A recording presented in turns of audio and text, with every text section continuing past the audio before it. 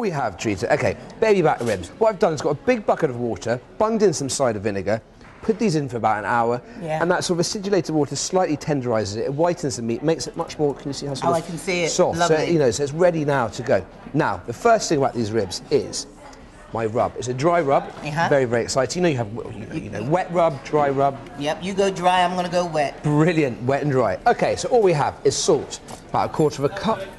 So it's all like that. So the salt, we have the cracked pepper, we have the hot paprika, we have onion powder, we have garlic powder, we have cayenne pepper, and we have muscovado sugar. So the salt's put in 1/4 of a cup of that. Same amount of the pepper. It might seem like quite a lot. This is the hot paprika. You could use smoked, you know. I mean, you're using smoked in yours, aren't you? So, and again, if you don't like heat, I reckon you can just, you know, tone this down, but let's get a bit of that in. I give it a second, but you know, we're not going to tone it down. We're not toning it down. This is nice. Actually, I've toned it down a little bit. Now, it's lovely onion powder. Teaspoon, bang. Garlic powder in. Nice one of those. Cayenne pepper for a little bit of a kick. Just in case we haven't got another pick. And just a little bit of that sugar. So you're mixing it in there. Now, all you do is you get, this is the fun bit, you get your lovely ribs. You just rub it in tenderly, you know. Imagine you're sort of massaging, and on the back as well. Obviously, the membrane has to be taken off these ribs before sticking.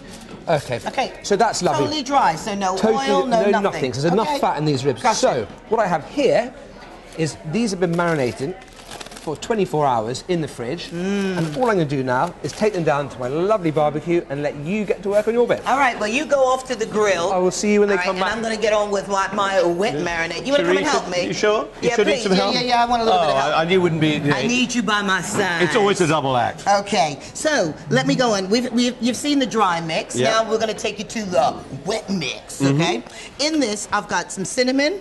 We've got some dried chili flakes, a bit of cumin, some smoked paprika, my Cajun seasoning, and some mixed herbs, okay? Now, to that, we're going to add just a little bit of salt, and we're going to just add some oil. Now, I noticed both you and Tom include sugar in your... Yes, well, that's to help make it stick, you see. And then we're going to add some soy sauce.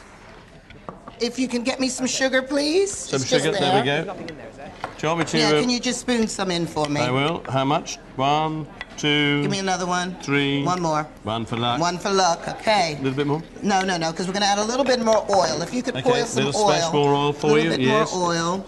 There we go. Okay, now, it's pretty much like that. It looks like a paste, okay? Yeah.